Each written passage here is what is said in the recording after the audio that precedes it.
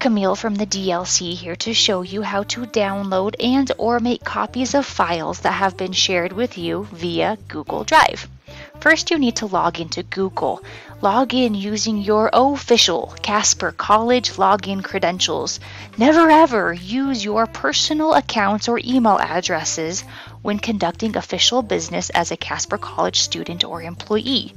You likely won't be able to access the shared documents if you use any other account but your Casper College one. Let's consider a practical application. I am a student and my class instructor often shares with our class links to various files in his Google Drive. For a particular assignment, he wants us to access the document link to use the document as a template to submit our work as individual assignments. In this first example, we have been given a link directly to a Google Doc, meaning he created the document within the Google Docs word processing program. When I click on the link to open up the document, I can see in the upper left-hand corner this Google Doc icon. I also see I am unable to modify the document, such as type anywhere within it. This is because my instructor has set the permissions of the document to view only. Which makes sense. He doesn't want his personal copy of the document altered. I do not request edit access. Instead, I need to make my own copy. To make a copy, I go over here to the File menu, select Make a Copy. I am then prompted to specify what name I want to save my copy of the document as and where I want to save it within my Google Drive. I then click OK. I now have a personal copy of the document that will be stored in my Google Drive account. I am the proud owner of this copy and have full editing permissions to complete the assignment successfully.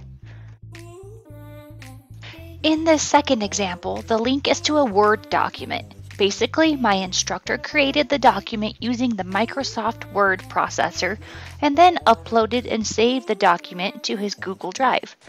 Clicking on the link, we are taken to a preview of that Word document. Note the Microsoft Word icon in the upper left. There are two ways to open the document. I can either open it with Google Docs, meaning Google will convert the Word document to Google Doc form, or I can open the document by downloading the Word document to my computer. If I download it, I will then work on my assignment through Microsoft Word and save locally to my computer. I can always re-upload the Word document to Google Drive if needed. To submit my assignment to my instructor, I need to verify what file format my instructor is requesting our submissions to be in. Am I to submit a Google Drive link to my completed assignment, or am I to upload an actual document file, such as a Word or PDF file? Even if I have created a Google Doc, I can download my work as a different file type. I simply revisit the Documents File menu, choose Download, and select any one of these file types to download and save the document locally to my computer. For further support using Google Drive, please contact Casper College's Information Technology or the Digital Learning Center.